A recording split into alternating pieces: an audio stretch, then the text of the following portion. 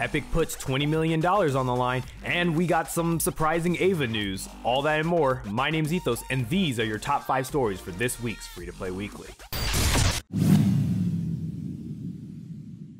Coming in at number 5, you're probably not going to see a bit about this news all over the place, but that's because rhythm racing games from indie developer Special Magic Games has been quietly chilling on Steam for a while now as a buy-to-play game. But as of this week, the game is now available as a free-to-play offering. Free-to-play players will be picking up a ton of free content and difficulty modes, but not the full story mode, as you'll only get Act 1 and Act 2 free.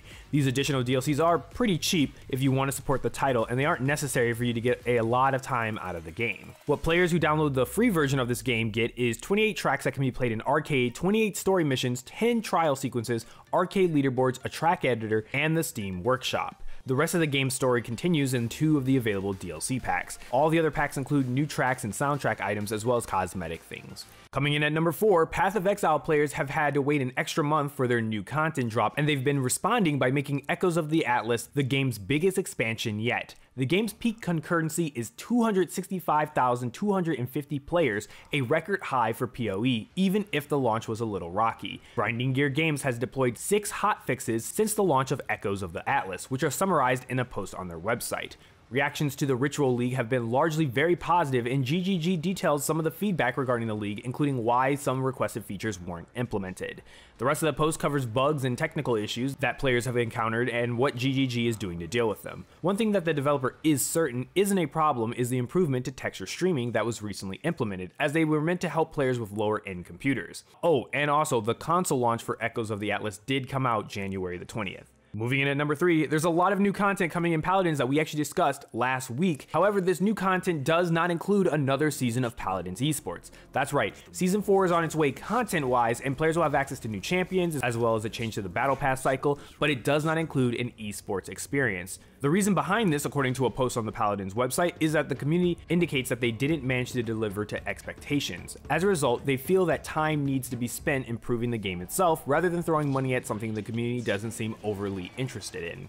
The post also notes that they understand that some players will be disappointed by this, and adds that those who are looking to compete in Season 4 can still do so in community tournaments. Hi-rez will continue to support community organizers with crystal prizing. And moving in on story number 2, now we might have forgotten that with all the focus being on Genshin Impact, that Mihoho does in fact have other games, and admittedly also with Impact in their title. We're talking about Honkai Impact 3rd. While it may not be talked about as much, that doesn't mean that the devs aren't giving it any love. Actually, as of right now, they have this really cool special crossover collaboration featuring an anime classic, Neon Genesis Evangelion. Probably one of my favorite anime of all time. Now, based off this event's description, which reads a bit like an Ava episode, the angels have made their way to Nagazora along with a girl named Mei.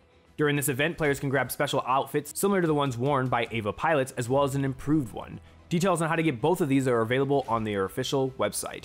In addition, a 7-day login event will begin January the 22nd, and the event lasts for an entire full month, so you simply just need to log in for 7 days during that period and you'll be good to go. And finally, moving into number 1, your biggest story of the week. Last year, Epic Games announced plans to standardize the Fortnite Championship Series, changing it to trios for the entirety of 2021.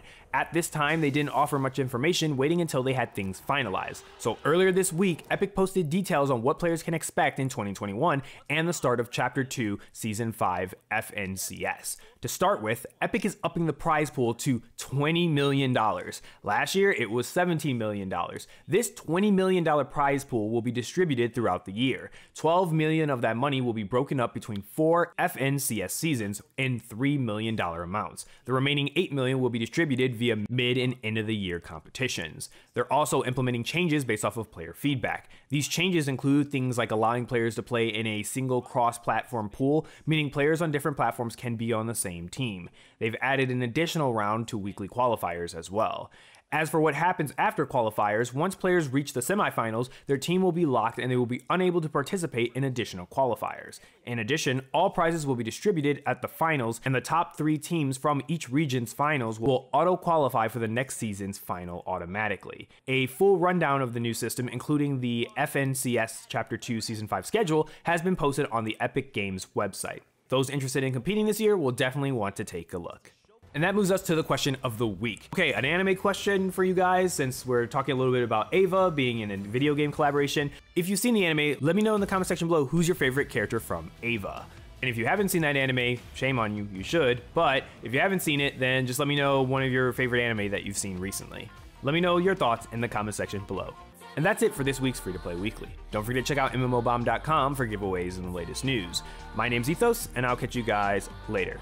Peace out, everyone.